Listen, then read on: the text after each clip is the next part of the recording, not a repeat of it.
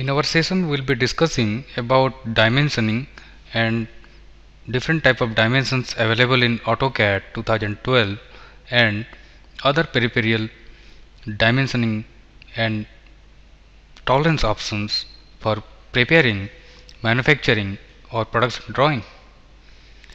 If you see the dimension tab, here you can find linear, aligned, radial, jogged, ordinate, etc. And other than this also you have various other type of dimensions like continue, baseline, etc. So we'll be discussing today in our session the complete linear type, angular type, arc, radius and diameter, jogged and ordinate. So we'll start with linear. The linear dimension can be defined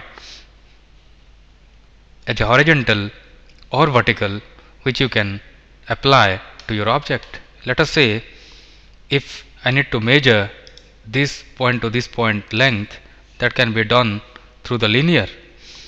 Likewise, you can apply this to various other object, maybe this object. So if you want to use this repeatedly, you go for right click and go for add to selected, then directly you can apply this repeatedly. If you want to again reuse this, right click add to selected and you can add this.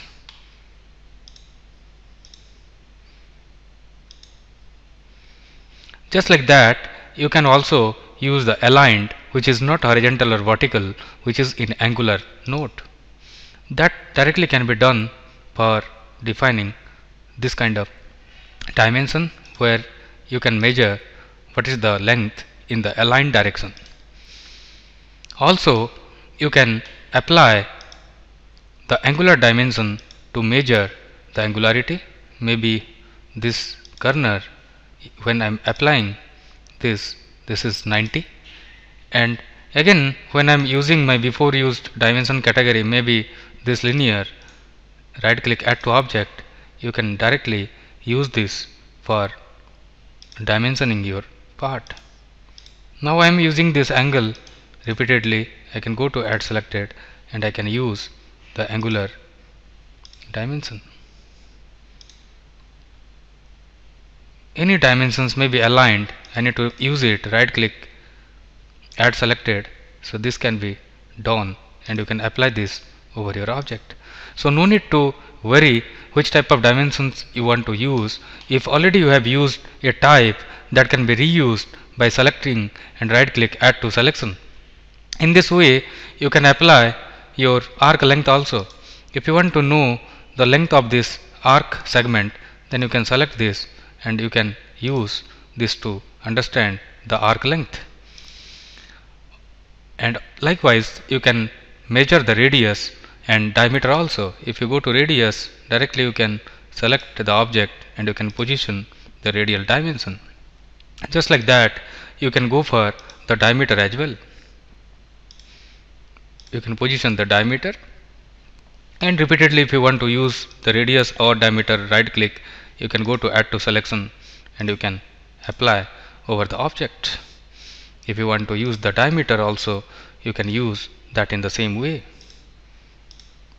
like this. So this is the very quick handy technique which you can use to reuse your existing dimension style type over the drawing repeatedly. Just like that, I'll be showing you the jogged case where you have the restriction and you can move inside and you can show your dimension, that may be radial or any other type. So you can directly select the edge and you can define your positioning point. Then from that you can navigate to the locations. Maybe my location is this, then where you need to position this, that jog style you can directly control. This jog style is positioned here, and later you can apply changes over this by moving this point also. You can move anywhere. So jog style are to dimension or position the area where you have restrictions so that you can move, and clearly you can define like this in a zigzag fashion. And dimensioning advanced options will be looking in our advanced lecture session also. we'll see the ordinate dimensioning. In case of ordinate, you can refer your 0, 0. Let us say this.